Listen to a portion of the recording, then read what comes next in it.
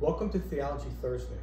Hi, I'm Pastor Joe from Edison Park Lutheran Church, and I'd like to give you a brief description of what we're going to be talking about this weekend in our worship services.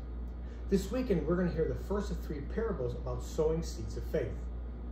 How appropriate it is that we are here in the youth room, where we work to plant the seeds of faith in our children. In this weekend's gospel, we're going to talk about how Jesus gives us 4 scenarios about sowing the seeds of faith. Now, although many times Jesus tells us that we are to plant the seeds of faith, but in this parable, Jesus is the sower and we are the soil. Jesus uses imagery to help us to understand that we need to be open to God's word so that we can live fruitful lives.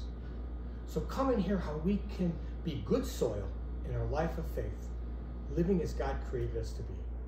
Thank you.